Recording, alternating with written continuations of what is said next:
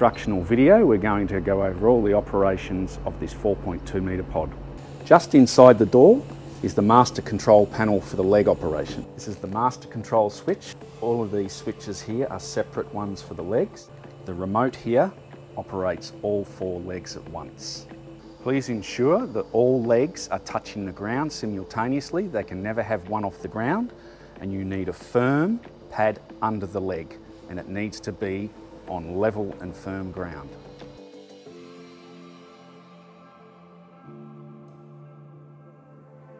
The 2 leads coming out of the front bottom of the 4.2 metre pod are for your tail lights, a 7-pin plug, and your Anderson plug for charging the battery system.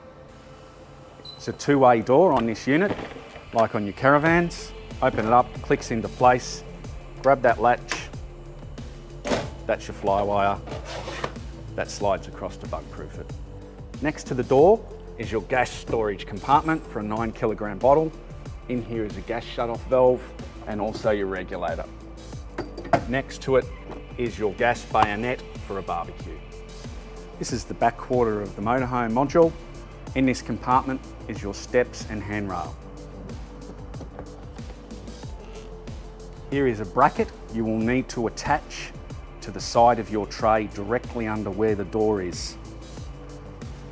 It'll be attached here, and the hardware to fix it to your tray is supplied. The handrail also comes with 2 points, one that needs to be attached about there.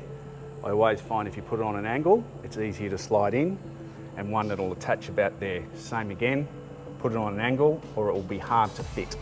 Here's your 2-bike rack, just simply pull it up, drop it down. That's obviously the clasp for the rear bike, that's the clasp for the front bike. The load rating for this bike rack is written inside the channels. If you have e-bikes, you'll more than likely have to take the battery out. Here is the license plate holder and your indicators, interim lights, reversing lights, etc. And you'll notice down the side there is running lights as well. They all run off the 7-pin plug at the front. Here's your 15 amp inlet. We also supply you with power adapter from a 10 amp plug, and we also supply you with the 15 amp surge protector. You must use both of these, or we will know when the electrical equipment has blown up from a surge and you haven't been using these 2 items. We also supply with your 15 amp lead. Here is your Truma hot water cover. Whenever you're operating the gas electric hot water system, this cover must be removed or you will melt it. Piece of advice too, put a grub screw in the top of this, because people steal these, they're worth $180, that piece of plastic. Moving on down the unit, here we have your mains water pressure inlet. Here is an external shower point, tap, shower rose. Again, here is your grey water for the kitchen. Whenever you're using the sink, you must have that open or you will flood the kitchen. We supply you with the grey water hose, which just simply pushes in. Here at the end, we have your toilet canister. Simply press the buttons, open it up, lift the orange lever, pull it out, swish it around and tip it out. Just above the toilet cassette is your water filler. We have 2 tanks in this unit, a smaller one in this wall and then a large one under the kitchen bench with a capacity of about 200 litres. Fill it slowly because it overflows from this small tank into the larger tank. Also, do not overfill it because both tanks have breather hoses and the breather hoses go into the unit. So once it's full, turn it off. Now I'm just going to go over the tie down points. Here's your tie down points. There's 3 of them on either side, 1 either end and 1 in the middle. We supply you with load rated turnbuckles, load rated D-shackles and load rated chain. The load rated hardware has to be used in each corner. In the middle does not have to be load rated but taut again. Please ensure whenever you take off from any destination that they're firm and tight.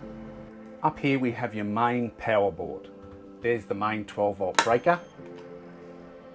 And then along here we have all your circuits for the LED lighting, fridge, water heater, USB, power outlet points, water pump, TV, kitchen, which is your range hood, etc. And then I'll work our way around. Here's our battery indicator telling us the volts. Green is good, orange is warning, red is definitely charge. Our 2 water tank indicators. Then here's the operation of the bed. You have to double click it.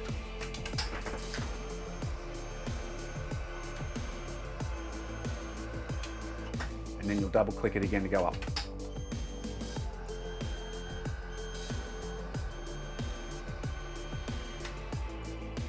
Just above that is the hot water service unit controller. Middle of the switch is off, up is for 60 degrees, down is for 70 degrees. With the hot water heater, if you want to run it on gas, you turn the gas cock on under the seat and you turn the 240 volt off. Vice versa, when you want to run it off 240, you turn the gas cock off and turn the 240 volt switch on. Just above this, we have the inverter switch, inverter charger. We always like to leave it in the up position because it'll charge whenever it's on shore power. Middle is off, down is off power saving. Next to that is your solar controller telling you what's going on with your solar. There are instructions for every piece of hardware in this unit. If you can't find it, we do have it all available via email.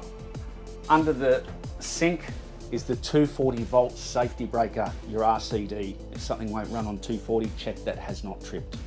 In the 4.2 module, we have 3 safety alarms. We have your CO2 alarm, and then up top we have your smoke alarm, and then under the table we have a LPG gas alarm. The fire extinguisher is located under the leg master controller, and we also supply you with a fire blanket, which you should fix wherever you feel comfortable around the unit. This bed drops, or table drops to form another bed. You just simply latch the lever, push it down. Then the 2 inserts fill in this part to form another queen size bed. This is your kitchen area. You have your 4 burner gas cooktop, sink, hot and cold water. There's a range hood above the cooktop, and also while cooking we ask that you open the roof hatch for ventilation, please. The operation of the roof hatch, this opens it up and down. Then we have light switch, and then the operation of the fan, it pushes and pulls. One way that's pulling the air out, that's pushing the air in. When you take delivery of your motorhome module, you'll notice the TV is not fixed to the wall unit because we don't like to have it on the wall during travelling, and you should take it off yourself. We also supply you with the steps to hop in and out of the bed. You simply pull up. In the ends goes the hooks. Simply lift up the mattress. There you go, you're ready to go to bed. Just next to the bed in the kitchen, all the overhead cupboards, just simply latch it from the middle. Also, all your windows is down for a flywire, up for a blind. Under that side of the U-shaped lounge is your Truma hot water service unit, and on the other far corner is the inverter charger. They all accessible from here, you just have to pull the seat cushions off. Here is a lot of electrical features, power points, AM/FM radio, Bluetooth, DVD player, etc., which will be USB and Bluetooth capable for the speakers, TV, etc. They're all hooked in together. More charging points, USB and cigarette lighter point. That's for an external aerial. If you want to fit it to the roof, we've pre-wired it. This switches all your external lighting, internal lighting, or internal lighting. Every appliance that's 240 volt, being your fridge, microwave, hot water service, etc., run off the 240 volt or the inverter. The only thing that will not run off the inverter is the air conditioner. We wire that whole in solely for shore power. We're in the bathroom. Whenever you're traveling with the pod on the back of your vehicle, you have to latch this door in place in that position. There is a latch at the rear of here. Make sure it's firm and cannot move. Under the hand basin, you'll find some plumbing, and that is where your water pump is located. And this is why you need to open the grey water valve, because all the plumbing allows air into it.